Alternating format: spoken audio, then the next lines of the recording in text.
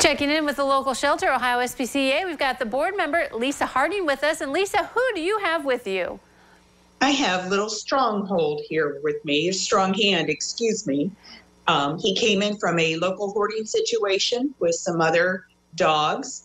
We estimate that he's probably about 6 to 7 years old. It's always hard to tell. But he loves to go on walks. He likes to smile. He's not doing that right now. He's a little nervous.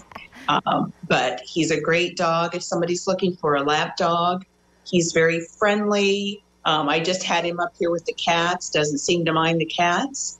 So he'd make somebody a great pet. All right. And he's ready to go. And I'm sure you have many more cats and dogs that are ready to go, too. We do. We currently have about 50 dogs in the shelter. Not all are quite ready. We don't adopt them until we've evaluated them. They've been spayed, neutered, chipped, and have gotten all their vaccines. All right, very good. So let's move on to, we're going to try to help you guys out. You want to hold a garage sale. Tell us the details about that.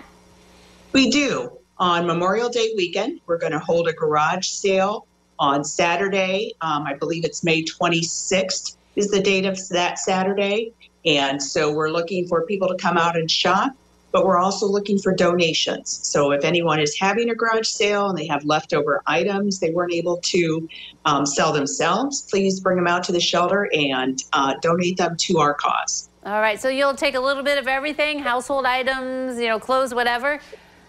Well, we prefer not to have clothes if possible, okay. But everything else we will gladly accept. And if they need help getting them here and they're local, please let us know. We'll send somebody out there for pickup. Okay. Are there any special hours you want the drop-off for the items? We're here every day from 9 to 4. Come around the back. We do have a doorbell back there and a little lobby area. They can either place the items right inside the lobby or ring the doorbell, and we'd be happy to come out and get them. All right. So we can help you out with the garage sale, but also you always need help with volunteers, right? We do, especially this time of year. We need help with maintenance, both outside and inside, lawn mowing. We do have a lawnmower here. If somebody would just like to donate a few hours to come out and mow the grass for us once a week, we would truly appreciate that. We also need help with, for volunteers walking dogs, socializing, just spending time with our cats. Whatever they'd like to do, we can put them to work. All right, so the easiest way to start volunteering to contact you guys and then coordinate schedules?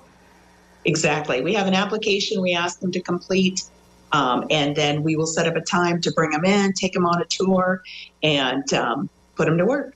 All right. Lisa, thank you very much for joining us today and sharing, and hopefully we get more adoptions of the dogs and cats. Thank you so much. Have a good day. You too. All right, don't go away. Need Edition continues in a moment.